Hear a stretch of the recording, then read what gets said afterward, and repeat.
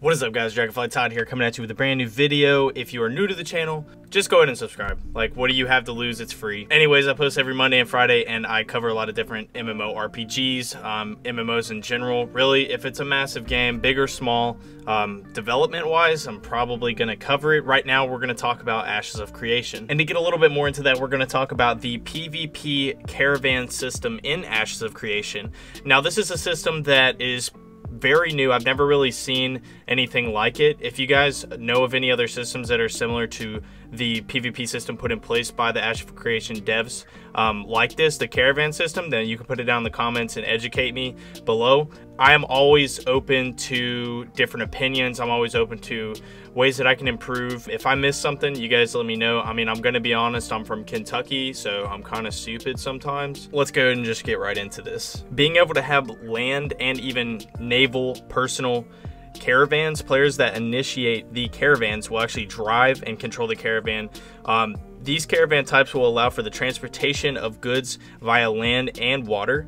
And caravans will also have other shapes and sizes and cosmetic differences that are changed via your race or the skins that you apply to the caravan. Caravans also will allow you to travel with and carry more than your backpack inventory will allow. I don't remember the exact number, but I think it's like 10 times or something like that.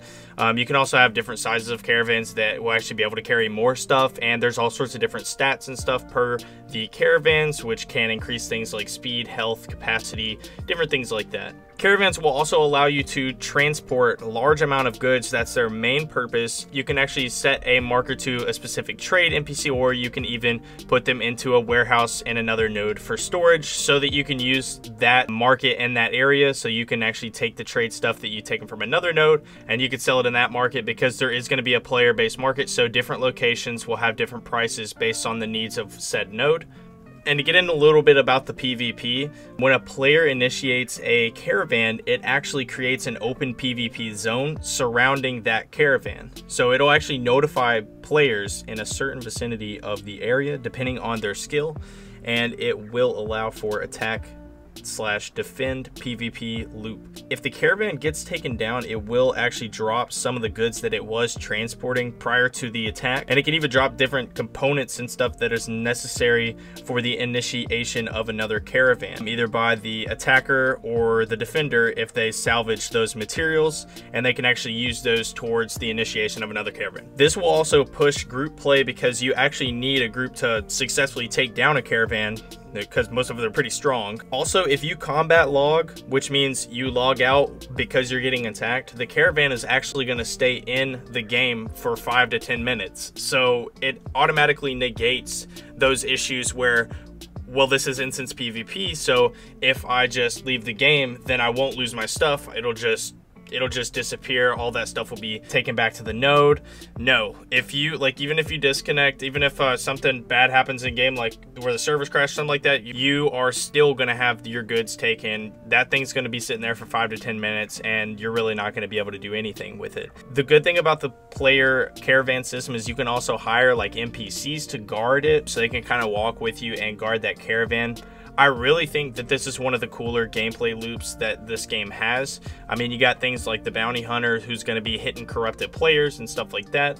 PvP wise, this is really the biggest couple things that I've seen that's just been very different from other RPGs, and I really like the caravan system. Like, even with I believe I have a caravan skin. If I don't, I'm just dumb. Like I said, I'm from Kentucky.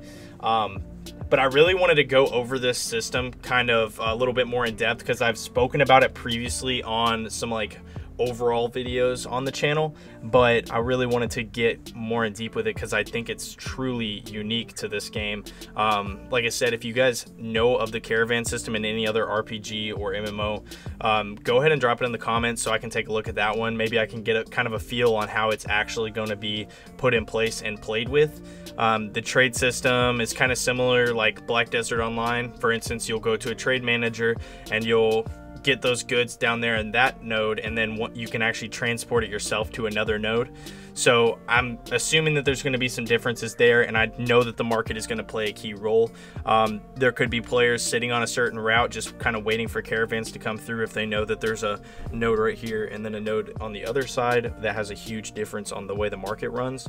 So that's definitely going to be another thing that is pretty unique about the game. Anyway, guys, if you did enjoy this video, go ahead and leave a like, drop a comment, and like I said, if you're not already subscribed, go ahead and do so because it's free. Like, why would you not do it? Anyways, I'll see you in the next one.